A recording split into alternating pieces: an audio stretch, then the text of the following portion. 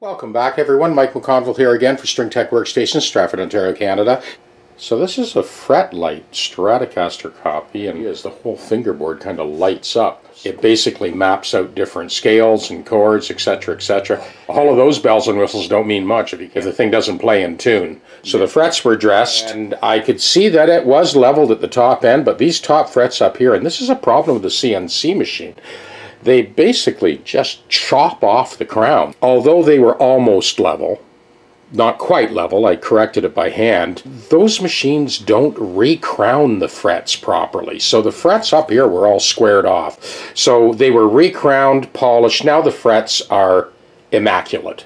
And I do have my self-adjusting radius gauge. We're just getting ready to tune this up, do the final intonation for 10 to 46 strings at concert pitch. There's this 339 that was in that last video. I did end up cutting a new compensated nut. I did that first one about 11 years ago.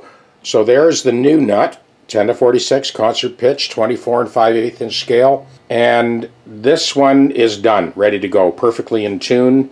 And we'll get this back to Dawn either today or tomorrow. Cheers.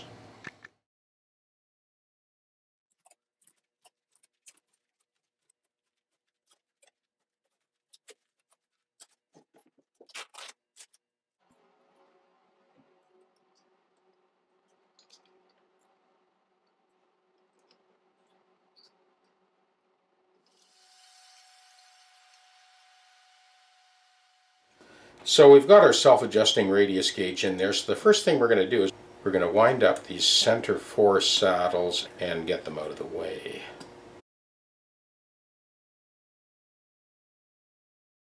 This foam is not strong enough to lift the strings up, and that's what we want. So I've adjusted the 2 outside strings. These middle 4 strings are not touching. Now that I've set the action between the 6th and the 1st string, now I'm just dropping that down until it just kisses that radius gauge. I can see the shadow of the string and the light under the string as I drop that down. So now we have a perfect match to our fingerboard radius. Okay, so I brought you in closer because I want to show you what's happening. The bottom edge of that saddle is actually hitting the head of this screw, which is protruding up above the level of the casting floor. So this is what I had to do to be able to get that saddle to move back, so we had enough travel in that saddle to be able to intonate the guitar. So what was happening is as I pulled the saddle back, it ended up tipping because it was sort of hopping up onto the head of that screw. It's just one more example of the whole re-engineering thing that happens. They put so much work into this guitar, lighting up the fingerboard, and loaded with electronics, and you plug it in, you can use your iPhone.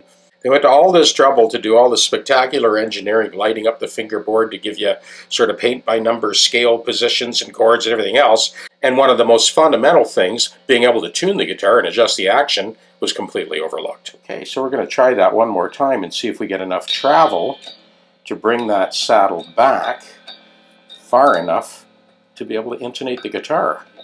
One good thing about taking that out is I did actually put a drop of oil on, and it's definitely moving a lot better now. Okay, so now I've pulled it back and it's not tipping up because I hit that underside corner on the disc sander.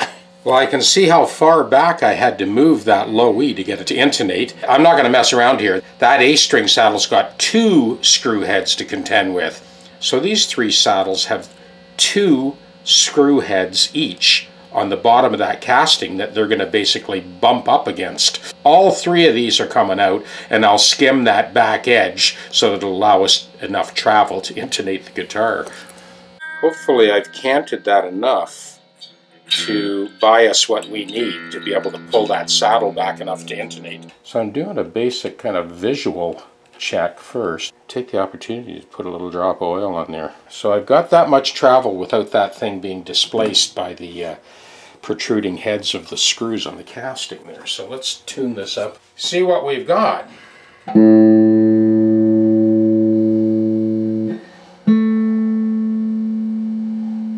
Okay, I can live with that. this corner here is starting to lift a little bit because it's touching that screw. So your average rookie would be having a real hard time with this one. Okay, out it comes.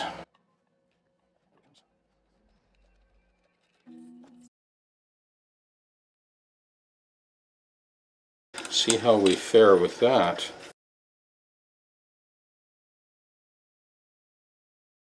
Okay, so that's how far we've come back now. Let's try that.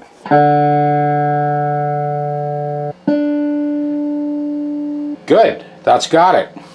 I think with this G string, I know it's going to be back further than the D, so we're not going to mess around with that. We'll cant that bottom half right away. We'll give that a little drop of oil too. I know that that's coming past the D string. How far back we can come, we're going to see in a second.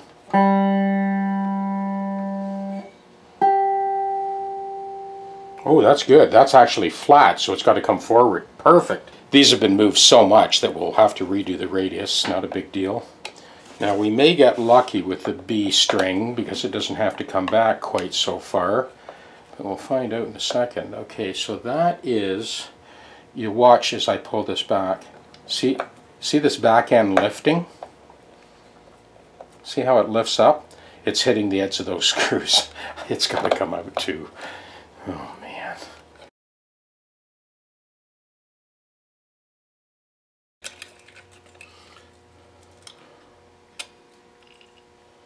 So you can see once again how much I had to cant off the underside of that back edge to get this thing to line up, get the intonation to line up. So we should have plenty of travel on that now. I'll just give that a little drop of oil.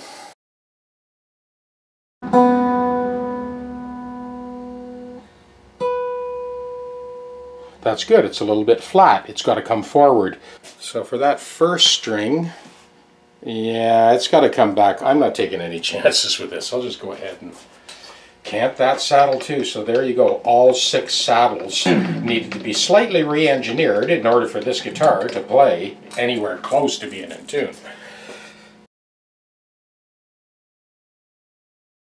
One more time, canted the bottom of that saddle to allow that adjustment to move back far enough to intonate the guitar. Another little drop of oil.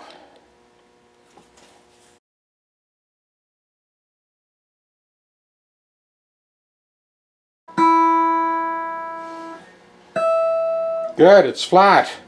These 3 saddles all need to move forward a little bit. That's a good thing. So now we can intonate this guitar for the first time since it was manufactured.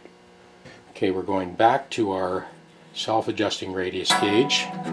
The 2 outside strings are good. I like where they are, so I'm going to raise those middle 4 strings up out of the way, and then I'll drop them down until they just kiss that radius gauge, and then we know we're a perfect match to our fingerboard radius.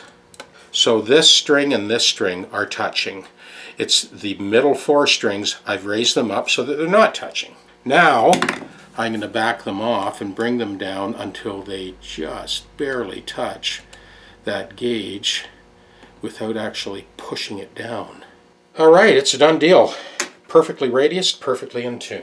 Now for the first time since this guitar was made, it's actually in tune.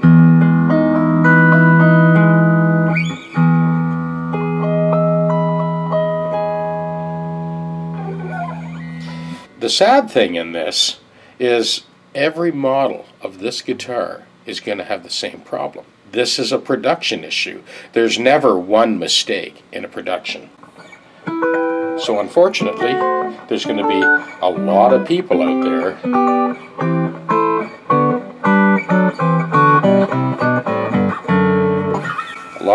there with this guitar that probably blaming themselves. Why am I always out of tune?